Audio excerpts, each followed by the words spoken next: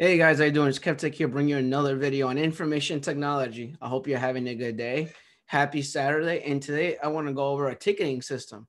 Obviously, if you're new to my channel, I do IT videos and stuff, support videos, talk about how to get into IT. So as always, rate, comment, subscribe, hit the notification bell. That way, you know when I go live. Greatly appreciate it. Okay, so today I want to go over Jira. I gone over this before, like the Jira ticketing system, but I want to go over it more in depth. And for someone that's brand new, I want to show you how you can get it for free today. So you could practice with it. And then when you're done practicing with it and you understand how it works, you could add that skill to your resume. That's why I'm showing you how to do this in today's video. So hopefully when we're done with this video, you have some sort of understanding on what a ticketing system is and how it works. All right, so let me share my screen with you and show you a PowerPoint slide actually that I created. So hopefully this helps you out. Share one. All right. So let's open up my PowerPoint. All right. So ticket system, Helpdesk, understanding ticket system, Jira. So a lot of guys or a lot of people are trying to get into IT, or they do Helpdesk or IT support. You need to understand some sort of ticketing system. So there's Jira, there's ServiceNow, there's Remedy, there's Freshers, there's Spiceworks. There's also so many different ticketing systems. This one is free. So why not take advantage of it, right? So we're going to talk about that real soon. Let's talk about this first. So in an IT system, make sure to ask if the company has a wiki to help you with IT issues. So some of these companies use Jira with a wiki page. So Jira has its own wiki page, and basically what a wiki is a website, or think of it like a knowledge base for IT. So I don't know if you guys know, but some companies have a knowledge base for IT. So that way you could actually figure out some applications the company is using. Some companies have an in-house applications that you just cannot fix it unless you go to a knowledge base and actually figure out how that works. Always remember that Google is your best friend. Nothing wrong with Google. Google is your buddy and friend. Remember that no one knows everything, and we don't know everything in IT. Ask for approval. If you need to do something on someone's computer or something, always ask for approval. Each company has their own way of doing things. Just remember that. Since you're new and you're brand new to IT, take a step back. Take it slow. It's not a race. Take your time, learn as much as you can.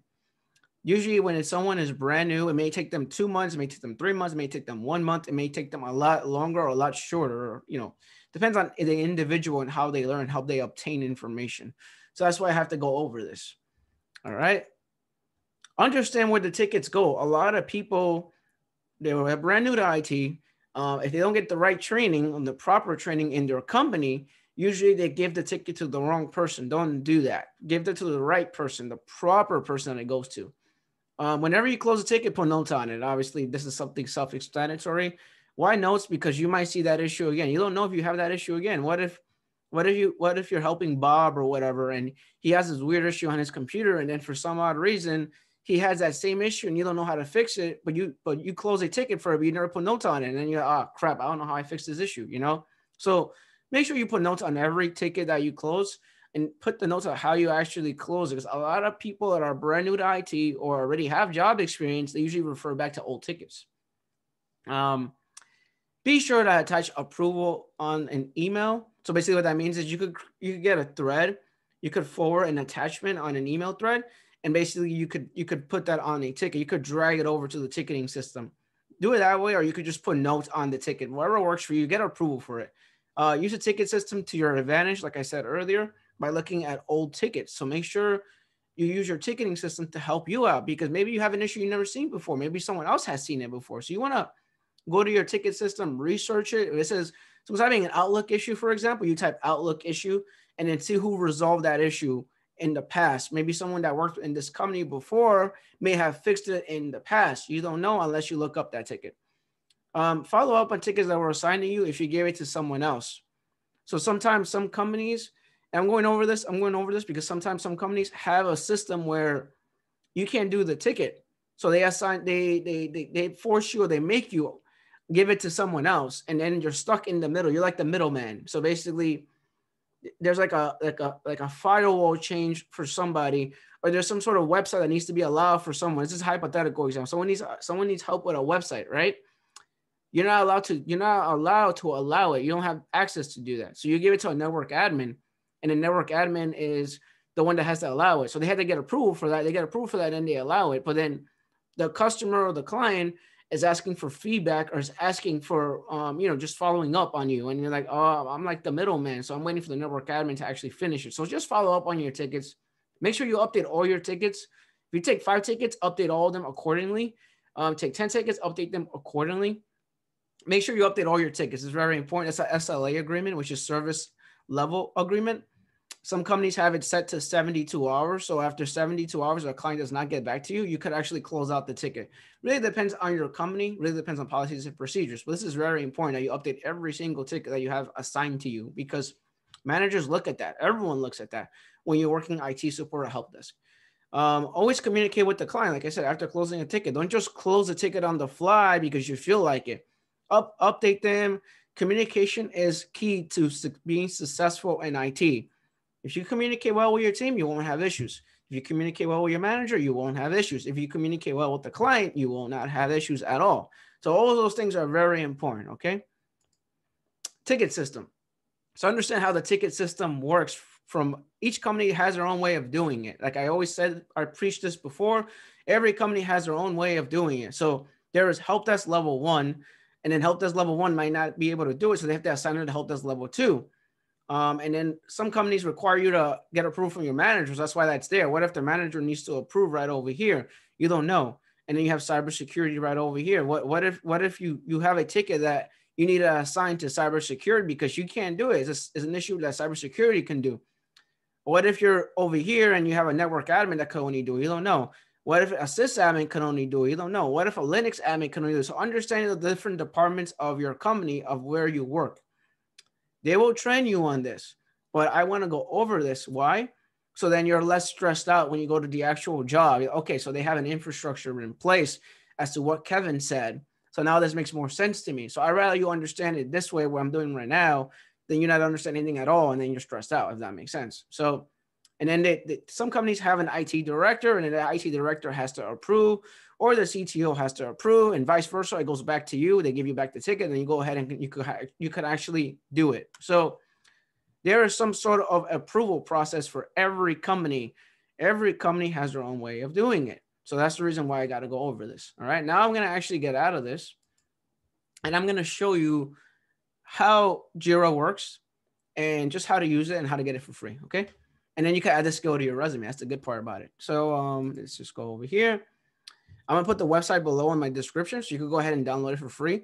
So it says it's like a website basically. So you go here, it says you could support 10 users, 3 agents, includes 2 gigabytes of storage, offers community support, is always free, no credit card needed. This is absolutely free, by the way.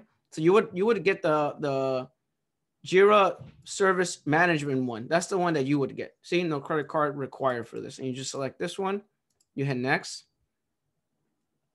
and then you would put your site name, and this is my email address. You put your site. I did it already, by the way, so I don't gotta do anything. And you hit next, agree, and then you open it up. Okay. I'm gonna close out of this. So this is the ticketing system. So what is a ticketing system? I just gone over this. So a ticketing system is a request that a client or a user puts in, and then you grab that ticket and then you assign it to yourself and you close it and you put notes on it. So that's basically what IT help desk is all about. Just as like for an example, right? Someone's having an Outlook issue, right? You put Outlook issue, right? And then if you want to drag anything, you can. And then you have like, see, this is Active Directory. You have an intranet. You have all these different things that you could utilize, right? I'm gonna put Active Directory, and I'm gonna put account is locked out, right? And then you have your block is blocked by, and you link issues, and you have issue by, and then you assign it. You could assign it yourself, whoever you want. And then the priority, is it high? Is it medium? Is it low? So some companies they have this as a priority issue. So sometimes if something is set to high, it could be done by you, or it could be done by the client, or it could be done by whoever created that ticket. So they could set it, if it's really important, they will put super duper high. Sometimes a company or a client or a user or a person will put that this is high and it's not high. So you want to look at the priority issue. If it's actually really like it's really important, or is it not important? So you have to know how to prioritize your issues when you're looking at different tickets. Hopefully that makes sense. So I'm gonna set it as high, because its Active Directory in their account is locked out. That's very, because they can't do anything. At this point, you can't do anything on the computer. So it's going to be really, really important. And then see there's approval right here. Like I said, every company has an approval process, and you hit create.